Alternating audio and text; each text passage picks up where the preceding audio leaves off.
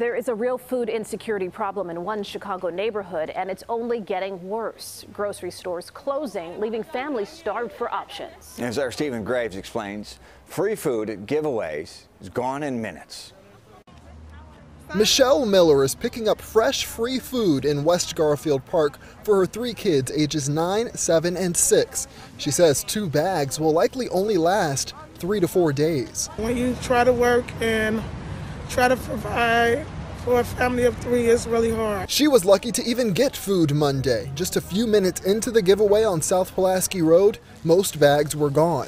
People are struggling around to get to stores, and if you do, you have to go really far, like Cicero. 30 minutes in all is how long it took Rush University medical staff and other organizations to feed dozens of families. Deshaun Nelson is a local businessman who grew up in the area and pitched in food. We need better things around. We need more help. Help in this neighborhood considered a food desert. This food giveaway held in a parking lot right next to a recently shuttered Save-A-Lot grocery store. The sign behind me from the Department of Health saying that it is a health hazard in there. Another handwritten sign says closed until further notice. And last fall, a nearby decades-old Aldi on Madison Street closed after declining sales.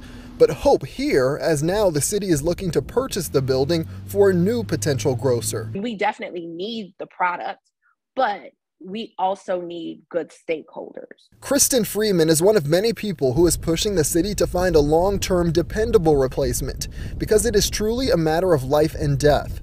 Aisha Jaco with organization West Side United estimates life expectancy on the West Side is 14 years shorter than residents in downtown. We started to activate community conversations to make sure there would be a fit and that this would be a true choice led by community voice. As the voices just grow louder for healthy options, people's lives depending on it. In West Garfield Park, Stephen Graves, CBS 2 News.